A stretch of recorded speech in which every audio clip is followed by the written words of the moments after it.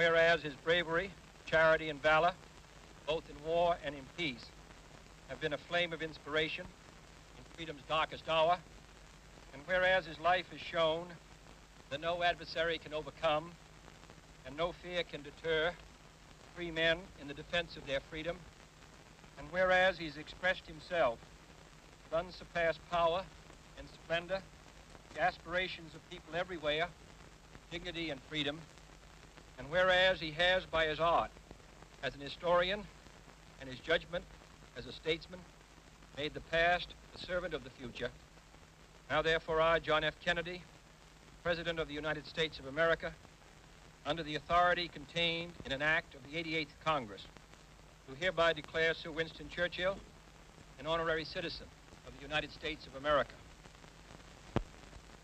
I would ask Mr. Randolph Churchill, Sir Winston's son, who's accompanied by Sir Winston's grandson, Winston Churchill, to read the letter. It is a remarkable comment on our affairs that the former Prime Minister of a great sovereign state should thus be received as an honorary citizen of another.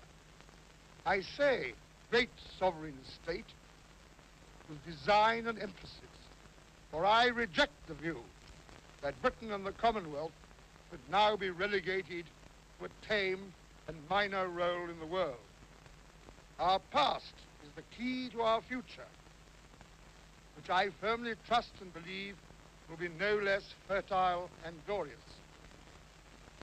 President, your action illuminates the theme of unity of the English-speaking peoples, which I have devoted a large part of my life. I would ask you to accept yourself and to convey both houses of Congress through them to the American people my solemn and heartfelt thanks for this unique distinction will always be proudly remembered by my descendants. Winston S. Churchill.